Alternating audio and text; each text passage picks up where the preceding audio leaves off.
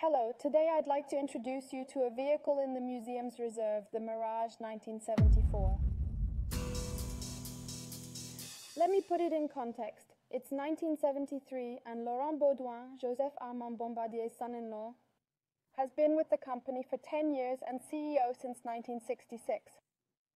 To mark this anniversary, it was decided to give him a vehicle, a brand new concept straight out of the Valcourt Research and Development Center, the 1974 Mirage vehicle.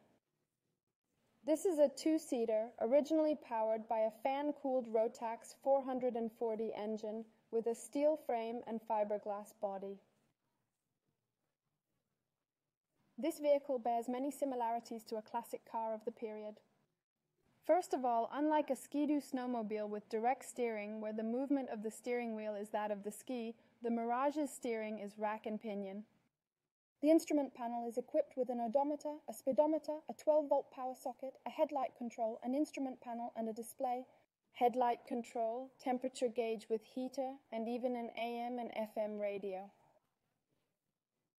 The first version of the Mirage was white with a horizontal orange line. It was repainted in 1985 in black to give it its current appearance.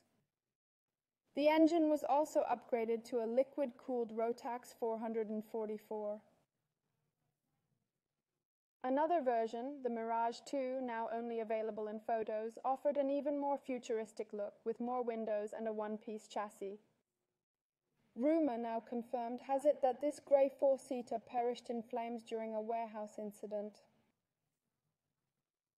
In short, the vehicle I have behind me still belongs to Mr. Laurent Beaudoin, but the museum is delighted to be able to count it among the vehicles in its collection.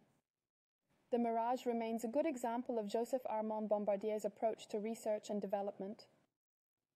That's all for this capsule. If you enjoyed it, you can follow us on Facebook and subscribe to our YouTube channel so you don't miss any future videos. See you soon!